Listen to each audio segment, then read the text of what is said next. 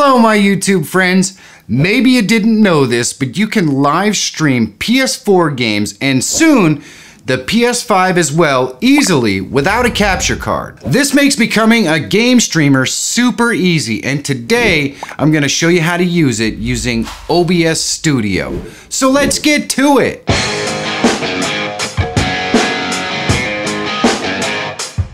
If you're always looking for tools, tips, and tricks that can help make you a better YouTuber, subscribe to the channel and click that bell so you don't miss any new content. If you've always wanted to live stream games but didn't want to spend all kinds of cash on capture cards or expensive PC hardware, this is definitely the solution for you. The first thing we want to do is configure our PS4 to do this. So you just start it up and log in. Then you're going to go up into the settings. First setting we're going to go to is remote play connection settings. Here you want to just make sure to enable remote play. Then you can back out of there and we're going to go to account management. In account management you just want to go to activate as your primary PS4 and make sure that the PS4 you're currently using is your primary. The last setting we're going to go to is the power save settings. Then we want to go to set features available in rest mode. You want to make sure to check stay connected to the internet and enable turning on the PS4 from the network. We start out here on the PlayStation US Remote Play website. The links are in the description to all this stuff, so you shouldn't have any trouble finding it. All you have to do is scroll down a little bit. It's going to show you that you can get this on your iPhone or your Android phone, Windows, or Mac. I'm going to download the Windows version. So I just click on this Get on Windows 10, and then I'm going to select Windows PC users, and it brings you up to this page, and all I have to do is scroll down a little bit, agree to this little agreement here, and then click the PC Windows button, and it downloads it. Now I could just click here when it's finished downloading, or I can go into my downloads area, and then I can just double click on it. And all you have to do is click OK and it's gonna install. It's very quick, it's not a very large program. And once you're done, click next and then next and then install. And then you can click finish and it'll automatically launch for you. Now when you first launch PS Remote Play, it may ask you for a login. And this of course is your PlayStation Network login. If you put in the correct login and you get an error that says it doesn't recognize it or it can't reach it or something like that, you're gonna wanna go to Sony's website and log in there with your PlayStation Network login. In that particular case, sometimes there's just an agreement they want you to check or something like that. If you go in and you log into the PlayStation Network on your computer and then you come back to PS Remote Play, it will log in just fine. And once you're logged in, you can change some of these settings. I'm gonna click this little gear. You can see I'm signed out. Text entry, I can use the keyboard. Here for the video quality for remote play, you're gonna wanna go ahead and it has both PS5 and PS4 in here already. You can bump these up to the highest. And you can see right here, the 1080 is only available for the PS5 and the PS4 Pro. So if you don't have a Pro, just be aware you're going to only get 720. That is what it is. You can click OK on that little warning message. And then you could set your frame rate, let you specify, so it's either standard or high. And for information, it's pretty standard stuff. So once you're done with this, you can just click OK. And if it's the first time you're setting this up, it won't automatically have your PlayStation in here like it does for me. I'm gonna click the little controller button and here it tells you that you can use it wirelessly if you have Bluetooth on your computer. I don't, I plug it in with a cable. It's really simple. You just plug it in to any of the USB ports and you're all set. Now the first time you set this up, you're probably going to hit the button and it will search for your console. And if you set everything up right as we did previously, you won't have any problems. But of course, as you can see, the web page right behind where we're setting up the remote play, it does have all the information that you might need in case you need to set it up or it doesn't connect automatically. Most likely it will. And once it's set up and connected, all you have to do is click the name of your PS4 right here. Now it's going to search for your PS4 across the network, and when it finds it, you're going to hear the little beep of your PS4 turning on.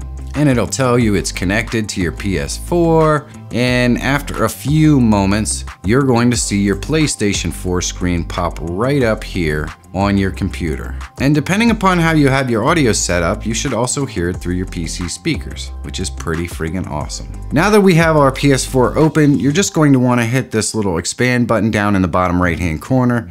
It's going to maximize your screen. This is particularly useful if you only have one monitor on your computer. Personally, I'd recommend using multiple monitors. It makes it a heck of a lot easier, but if you only have one monitor and you want to maximize it, then you're going to click Alt-Tab and you're going to go to your OBS, which you should already have open. Now we're going to set up a scene, and you can see I created an empty scene down here called main game. I'm going to click the plus and I'm going to window capture, and I'm going to call this window capture game and click OK. Then I'm going to drop the window down and select PS Remote Play. And there we go. Now our PS4 is being shown in our OBS. Now there is another way to do this. If you have multiple screens, you can maximize the PS4 screen on one of your monitors and then use display capture and capture that monitor. That is another way to do it. And in my opinion, it's a heck of a lot easier to stream games when you have a second monitor and you can be looking directly at the monitor that's broadcasting the actual physical PS4 screen. But if you have to do it like this, you're going to be watching a smaller screen when you play, but it is doable and it totally works. Now that our game is in our screen, we want to go ahead and make sure that we add the audio. So to do that, under sources, we're going to click this plus button and we're going to go to audio output capture. Now we're going to capture the location where the audio is going to be played through. The best location to have your audio played through is probably going to be headphones. The reason why you want to have it be your headphones is because you don't want your audio to play through your speakers and then go into your microphone. If you do that, you're going to have a lot of echo and it's just going to sound horrible. So generally speaking, you want to be doing all of this with your audio playing through your headphones. And if you have it set up that way, then right here, when you drop down device, you're going to select your headphones. In my case, I don't have headphones in since this is just a demo, so I'm going to select speakers, which is where my audio is playing through. Then I'm going to click OK. And you can see under game audio, it's picking up all of the audio from this overlay and playing it to my live stream, which I'm not connected to yet. Now I'm going to click this plus and I'm going to go to image. Next, I want to put an overlay on the screen. And I already have one in here, so I'm going to add existing and I'm going to go to overlay and I'm going to click OK. And you can see this is a little smaller than the standard size of my canvas, so I'm going to right click on it. We're going to go into properties. And just so you can see, this is just a standard PNG image. Nothing fancy. If you're interested in how to easily obtain overlays just like this one that you can customize all kinds of different ways, I use Placeit. There's a link at the top of the screen for you to go and check out a video that shows you how to create overlays just like this using Placeit. It's freaking awesome. I highly recommend it. Moving on, I'm going to go ahead and right click on the overlay and select transform. Then I'm going to fit it to the screen so it is the full size of my screen. Next, I'm going to show you how I added a camera. And in this case, I wanted to use a camera that already has a frame. In order to do that, I already set up a scene that has my camera frame layout already set up. And there you can see it when I switch to that scene. And as you can see, I already have it set up using the move transition, so I can move this frame all around the screen. And using this sort of sequence as a nested scene is really easy to add to our full gaming scene. All I have to do is go to main game, and then I click this plus down under sources, and I'm going to go to scene. Now I'm going to select the scene with the frame that I already set up, and you can see it puts it right down in the bottom lower left. And it maintains all of the plugins and everything else that I've already added to it. So it's awesome. You can also see that it's added my microphone. Now up at the top of this overlay, you see I have a latest subscriber and a top donation and a little location for those to be displayed. So this would be the location where you would want to put in any kind of widgets that you have. And if you are interested in learning how to create widgets, there's a link at the top of the screen so you can check that video out as well. Moving along, let's say you wanted to add a second camera to your live stream so that you could show your hand movements on the keyboard or a control pad. Well, you can just click the plus button, go to video capture device, and I'm going to call this one desk and click OK. Now I can drop down my device and select my camera and I can set it up custom so it's the size that I want. And I can see that it's a little bit on the bright side. So I'm gonna select this configure video button, and I'm gonna go in here and mess around a little bit with the camera controls. First, I wanna make sure my focus is set. I don't want it readjusting the focus all the time.